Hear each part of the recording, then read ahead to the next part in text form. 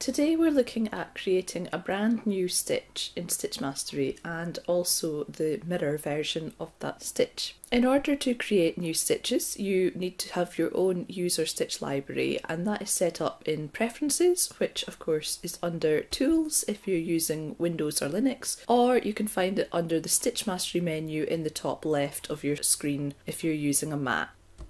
Open Preferences and under Stitch Libraries come to version 3 user libraries, and I'm going to open my existing one.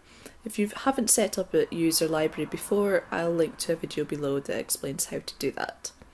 So I'm going to click Edit and View, and what I thought we would look at first is the new stitch option.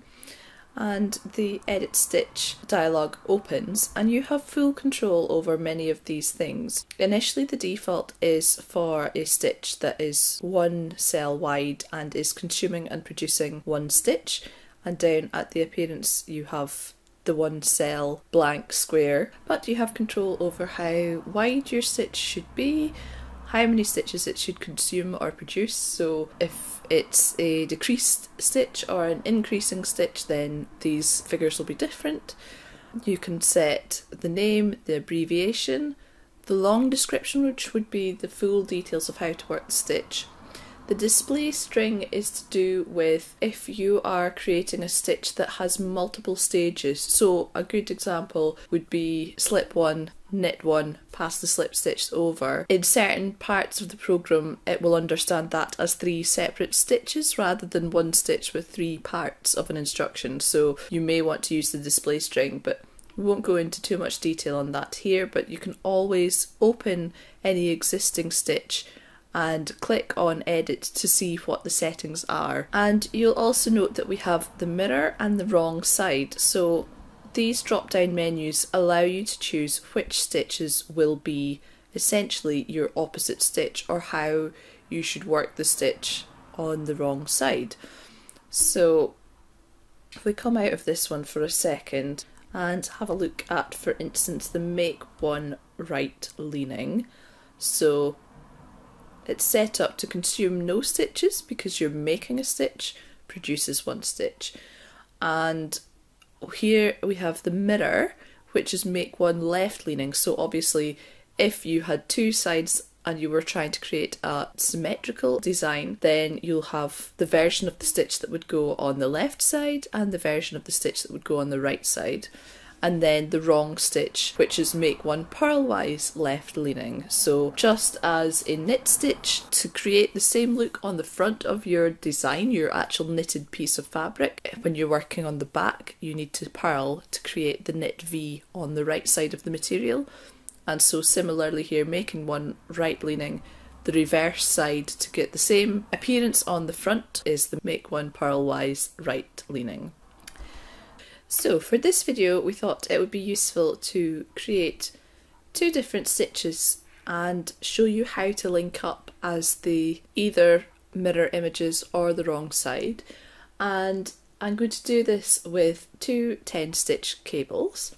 So first of all I'm going to type 10 into my filter box so that I can find the 10 stitch custom cable, and I'm going to click duplicate to create a double. Now when you click duplicate you can actually change the number that the stitch will consume, produce or span, which is slightly different to just editing the stitch, which won't let you change these first few things. But I do want it to be the same, and we will call this 5/5 twisty cable. And the abbreviation could be 5/5 TC. This is not at all standard convention, but it's just to let you see what might actually work. We'll leave the long description just for now. So I'm going to come to edit the appearance, and to make this slightly different we're going to do mirror images. So just for demonstration purposes, I'm not entirely sure how you would work such a thing, but I'm going to pop some symbols in here on the right side of the cable and click OK. So we see these have now appeared over here. and it's trying to save this in the 10 stitch cables drawer, which is perfect, and it will add to the end of the drawer. You can uncheck that if you want your new stitch to appear at the top of the drawer. And let's actually make this twisty right. Oops. So that we can differentiate. Now, by default, the mirror and wrong side will be the exact same stitches, but what my end aim is to have is a mirror image. So again, imagining that if we have something that is symmetrical and I have this cable on one side, if I have the cable on the other side, I'm going to want to have some twisty action over on the left hand side, but because I haven't created that stitch yet, I can't change the mirror image to match.